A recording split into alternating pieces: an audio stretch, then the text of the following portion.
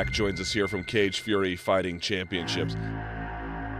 I've been asked a number of times my thoughts on Sean Brady. I'll say this much. In my opinion, he's the best to ever come through the organization at this point. No way. I'm really, really intrigued by this fight. Sean is just an absolute workhorse, but we all know MMA, anything could happen on any given night. However, if Sean were to be victorious, I would be shocked if he didn't get the phone call.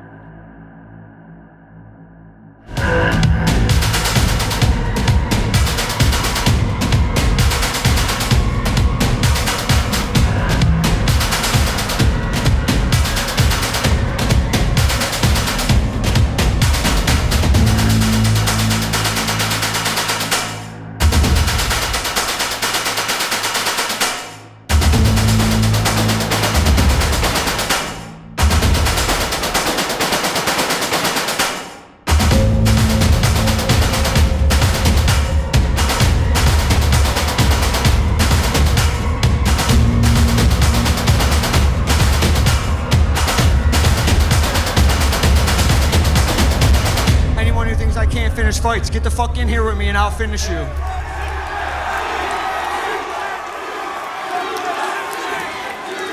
I know the question you get a lot is, when do you debut in the UFC? And I know it's not up to you, it's not up to me, it's not up to these people. If it was, you'd be there. It's up to one guy. I want you to look down the barrel of this camera right here and tell Dana White why in 6 weeks you need to be on that Philadelphia card.